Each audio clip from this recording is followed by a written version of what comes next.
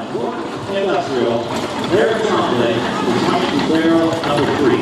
Romanow for Hotello, barrel number 2. And Karla, Kimble, and Lane Kimble, barrel number 1. B5 is live.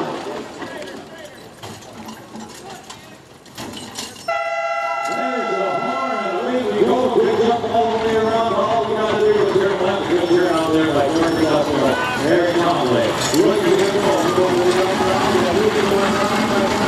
with Hotello and Romanow. Let's see if he can squeeze in, take that rail spot away from Lane Kimble, and Karla Kimble encountering that's exactly what he did. Now, it's Romanow holding on to that lead by about almost a full length. Erik Tremblay from North Industrial's got a good speed in the backstretch drive, and you know what? He's going to have to use it now because the Romanow for Hotello was well over a length ahead as they hit the quarter-mile mark, and every step he gets closer to that finish line is a step closer to winning this race, as long as he holds that. Now, Erik is taking a look, and he can see on the inside, here comes Lane Kimble. Erik is to his left, he's going to see the lead team, Lane Kimble. So Erik's going to have to move over to the right, see if he can overpass Romanow for Hotello. Boy, holding on to this lead, but now Erik Tremblay is turning on a little bit of jet, seeing if he can catch up. Well, he's a ground for every point, he might do it if you help him out. It's a race for home. Here we go.